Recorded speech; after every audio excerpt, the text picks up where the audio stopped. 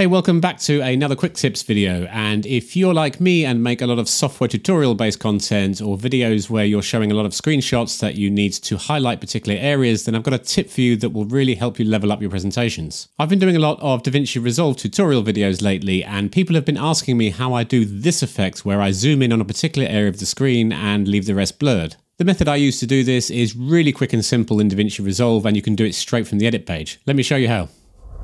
So here we are in DaVinci Resolve, and I've got my projects down here in my timeline. I realize showing a DaVinci Resolve screen within DaVinci Resolve might be a bit like the Matrix, but just bear with me. So in this clip, I'm showing some features and I'm talking about the controls that are up here on the top right area of the screen. So this is where I want my viewer's attention focused. So this is how I do my zoom and magnify effect. First, I start off with a duplicate of my entire clip. So I'm going to create a new video track here, and I want to duplicate this entire clip. If you're using a Mac, you can hold down the Option key, and while that's held down, just click the mouse on your clip and drag it up to your new track. So now I've got the same clip across two tracks. The top track here is going to be used for the zoom effect, and the one underneath I'm going to add the blur to.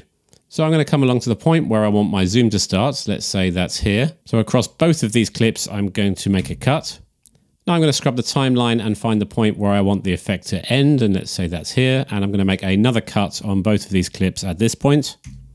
On my top clip here, I'm just going to go forward a little bit and just cut and delete the section just after where my effect ends. And that's important for the transition we're going to use in a minute.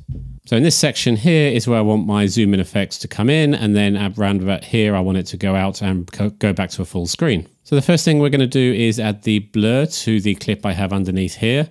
And for the time being, I'm just going to disable the video 2 track just so we can see what we're doing on the video 1 track. So on this track, I'm just going to bring over the lens flare effect and drop that over my clip. So I want my blur effect to ease in and out. So while I'm on the first frame of this clip, I'm going to come over here to the inspector tab of the lens flare effect, and under controls here, I'm going to select blur size, and I want to put a keyframe here, and then I want to bring that all the way down to 0. Now I'm just going to hit the right cursor key about 8 times, 1, 2, 3, 4, 5, 6, 7, 8, and I want to create another keyframe here, and then bring up the blur to what I want the background to be blurred out. And I'll say somewhere around 2 to 3 is normally what I like. I still want to be able to see what's in the background, but I want the attention to be on what I'm zoomed in on. Now I'm going to come over to the very last frame of the clip, and from the last frame, I'm going to count back 8 frames by hitting the left cursor. 1, 2, 3, 4, 5, 6, 7, 8. I'm going to add a keyframe there, and then I'm going to go back to the end of the clip, and then add another keyframe, and then bring that blur all the way down to 0 again. So we can see how that looks if we just play that through. At the beginning, we can see the blur come in, and then towards the end, we can see the blur go out. So now we've got the blur effect down below. We're going to come back to the video 2 track here, and I'm going to enable it again so we can see it. Highlight that clip. And the first thing I want to do is set a crop around this clip to the area that I want to be zoomed in. So under cropping here, under the inspector tab, we're going to bring up the crop bottom here all the way to the bottom of where we want to zoom. Let's just make this a little bit bigger so we can see what we're doing. Also, if you want to visualize this a little bit better, you can just disable the video 1 track while you're doing this, and that'll make things a little bit clearer.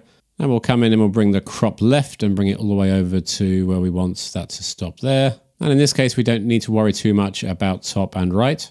So now we've got our area cropped in. This is what we're going to zoom in on. I'm going to enable my video 1 track now. So now the next step's pretty easy. We're just going to go to the very first frame of our video 2 clip here. Under the inspector tab, I'm going to add a keyframe for zoom and position. Now again, I'm going to come forward 8 frames. 1, 2, 3, 4, 5, 6, 7, 8. We're going to add another keyframe here for zoom and position. And now I'm going to adjust these to where I want them. So we're going to zoom.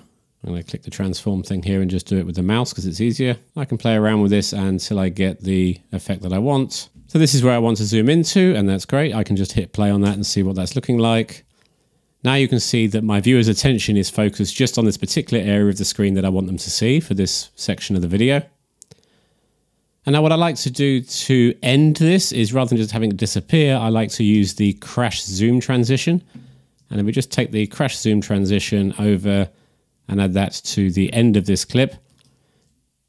By default, I find this a little bit too slow, so we're just going to zoom in on this a tiny bit.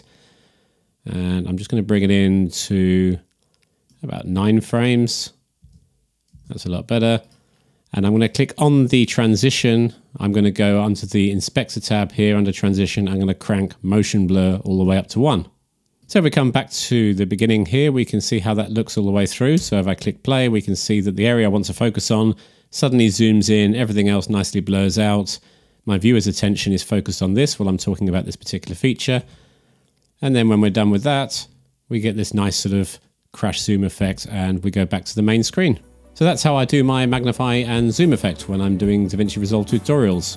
So using little editing tricks like this, especially for videos where the majority is a screen share, can really help make your presentation less boring and keep your audience engaged. If you like this video and want to see more content like this, then please subscribe to the channel and hit that like button, it really does help. Also, I've just launched a newsletter, the link's in the description, so feel free to sign up for that. And until the next time, keep making videos.